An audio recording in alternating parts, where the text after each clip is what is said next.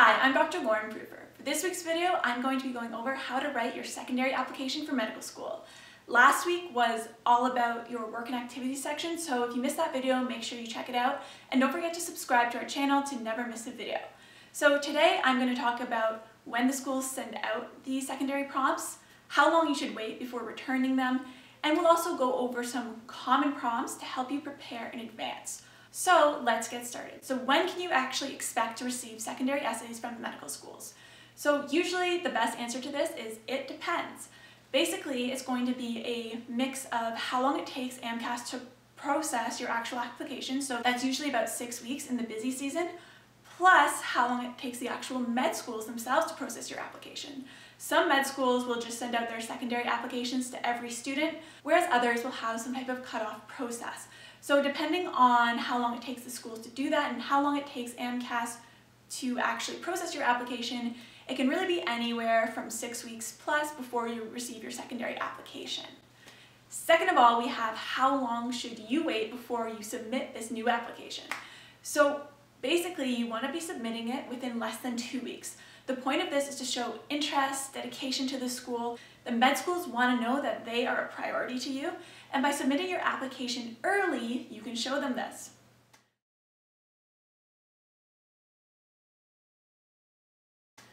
Great, so let's get on to the stuff that you all came here to hear. So what are common prompts for secondary application essays, and how can you go about addressing them? So I'm going to go through kind of the 5 most common prompts that we see. I've also posted a link below this video so that you guys can check out our list of prompts for various schools and see what schools that you're interested in have posted in the past. So in terms of common prompts, let's get started. So our first most common prompt is why our school? And the key component of answering this question is actually doing your research on the school. I can't emphasize this enough. Research, research, research. It shows an interest in the school and that you're dedicated to their program. You want to find out things like what type of population are they dedicated to serving, what are their values and mission statements, what kind of research opportunities do they have, and what extracurriculars and enriching experiences do they offer their students. So that could be things like global health or community outreach or whatever it is. The next thing you want to do is take a look at your own resume and find experiences that you had that were similar that you maybe want to continue enhancing your learning on. You're then going to write an essay kind of outlining your past experience and how you want to continue to build upon the skills that you learned during that experience through attending this school. You want to expand upon why you'll be a good fit, and this can include social things like maybe you have social support or family in the area. That's a great thing to include in your why us essay as well. Once you've thought about all the reasons why this school is going to be a good fit for you, you want to create an organized paragraph that's going to explain those ideas clearly to the admissions committee. Our second most common prompt is the cultural competency prompt. So cultural competency is hugely important to medical schools as doctors are faced with dealing with increasingly diverse populations.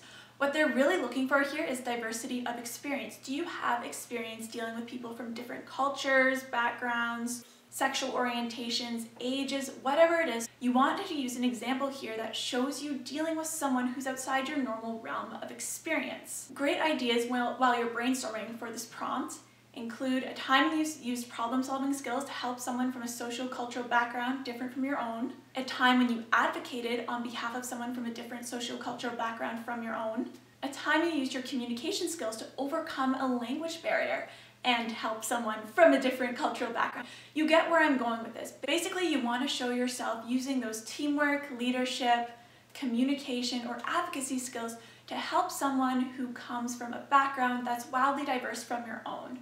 Realistically, as physicians, we need to be able to approach people with different values and different beliefs in a respectful and non-judgmental way, and we need to seek understanding of what those values and beliefs are so that we can treat them and manage them effectively.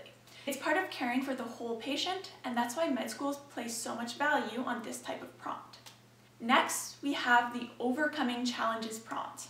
So what this overcoming challenges prompt is looking for is what medical schools typically refer to as resilience. Practicing medicine and going through medical school training is typically stressful, and in order to be successful, you need to have ways of coping with and managing stress. So med schools are looking for individuals who already demonstrate those skills throughout undergrad. Good ideas when you're thinking about addressing this prompt could include a time when things didn't go according to plan, how you overcame a setback, overcoming an illness or injury personally or that of a close family member or friend. When you're thinking of this prompt, you want to outline the scenario, what happened, what you did to deal with it, and finally, what you learned from the experience and how that will apply to your future. Next, we have the future goals prompt. For this prompt, medical schools may ask you where you see yourself 10 years down the road or what your career goals are. What they're looking for here is really that you've reflected on where a career in medicine will bring you. They want to see that you know what your goals are and how a career in medicine will actually help you to achieve them. In order to answer this prompt, you don't actually have to know specifically what specialty you want to go into. A lot of students go into medicine not knowing what specialty they wish to pursue, and that's absolutely okay because a lot of students change their mind during med school. It's okay in this case to say that you hope to continue to explore a variety of careers while in medical school. What you really want to be thinking about addressing this prompt is what's motivating you to pursue medicine. What are you looking for at the end of the day, and how is this career path going to help you achieve that? In answering this prompt, you want to choose a specific experience, maybe while you were shadowing a doctor or volunteering, that inspired you to pursue medicine. And then think about what about that experience made you believe that medicine was the correct career for you, and then finally kind of relate that to your future and where you see that taking you. Finally, we have the academic lapses or academic breaks prompt. So for this prompt, it's the admissions committee giving you a chance to explain any academic lapses or breaks that happened within your transcript. Basically, what you want to do is briefly outline the situation that caused the academic lapse or break without placing blame on anyone else, and then you want to explain kind of what you learned from the situation, what you did to overcome it, and how you will use those skills to overcome similar situations in the future. Essentially, you want to turn it around and make it a positive thing and a great learning experience. You want to show medical schools that you built resilience through this and that you learned skills to handle adversity in the future. Alright, so those are our 5 most common secondary essay prompts. I definitely recommend pre-writing essays for all of these prompts. You want to be starting almost as soon as you've submitted your actual AMCAS primary application so that they're ready, edited, and good to go by the time the secondary start rolling in. If you guys have any more questions about secondary essay prompts, make sure you check out the 2 blog posts I've posted off to the side. They're full of great tips and tricks and ideas on how to actually format your paragraphs. If you liked the video, don't forget to subscribe to our channel. I hope to see you all next week.